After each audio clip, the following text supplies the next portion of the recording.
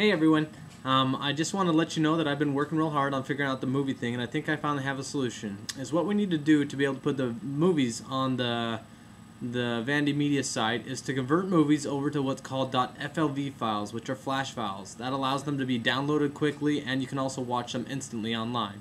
So I'm going to include a couple links below about downloading a program that will allow you to convert them to flash files, and then also because you lose a little bit of quality when you convert to flash files. Also, I'm going to include a space online where you can just upload the original videos as well, so that they're safe and sound as well. You can download them should you need those to make DVDs in the future or whatever else with it. But that way you'll at least have backups of everything online in a way that you can get to them. So look at the links below and the tutorials, and let me know if you have any questions. Alrighty, love you guys. Bye.